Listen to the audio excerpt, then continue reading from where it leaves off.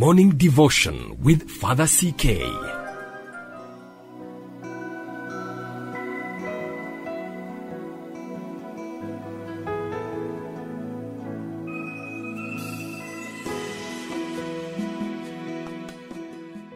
In the name of the Father, and of the Son, and of the Holy Spirit. Amen.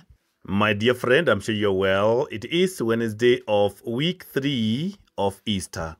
We continue with chapter 6 of the Gospel of John, welcoming you this morning or this day. I know it's not morning for everyone. This day through our devotion.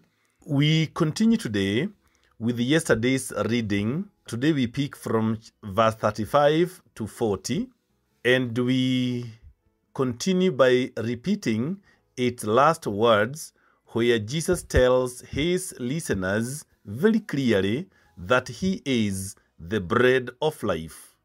All those who partake of this bread will never again be either hungry or thirsty. The whole life of Jesus, his actions and words, and his relationships with those around him are a very rich source on which we can draw.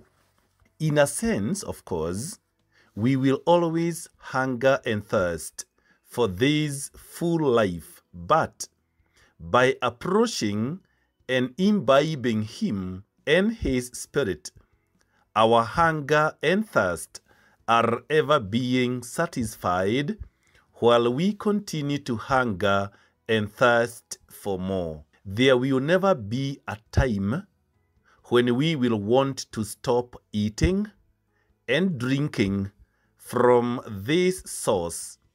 And when we do, we will stop living. Jesus reproves his listeners for their lack of faith in him. He says, "Though you have seen me, you still do not believe?" The question is, how much of Jesus did they really see? How deep was their perception of who he truly was and is? That may be our problem too. Without a deep trust and total commitment to Christ and all he stands for, we may find that we do not have full access to that bread of life which we need so much. The search for the full Christ is one that we will never complete in this life. We only hope that we never stop searching. There will never be a day on this earth when we will be able to say, "I know Christ fully." Not even the whole church can make that claim. Yet, Jesus intensely wants to share that bread, that nourishment with us. Indeed, it is the will of my Father that everyone who looks upon the Son and believes in him shall have eternal life.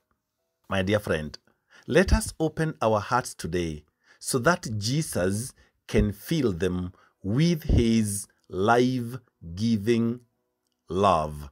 For he says, "I will not reject anyone who comes to me." Let us open our hearts so that he can fill them with his life-giving hope. Let us open our hearts today so that he can fill them with his life-giving mercy. Let us open our hearts so that he can fill them with his life-giving forgiveness. Jesus has a mission. He says, "I came down from heaven." Now, you may have noted that this phrase is repeated 6 times in this chapter. So he says, I came down from heaven not to do my own will, but the will of him who sent me. And what is the will of the Father? It is the will of the one who sent me, that I should not lose anything, anything of what he gave me, but that I should raise it up on the last day. This is a summary of what this whole chapter is about. God wants everyone to be with him on the last day.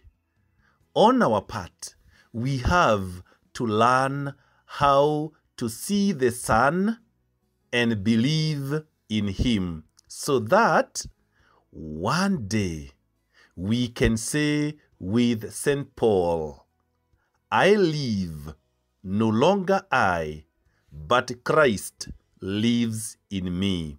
Galatians chapter 2, verse 20.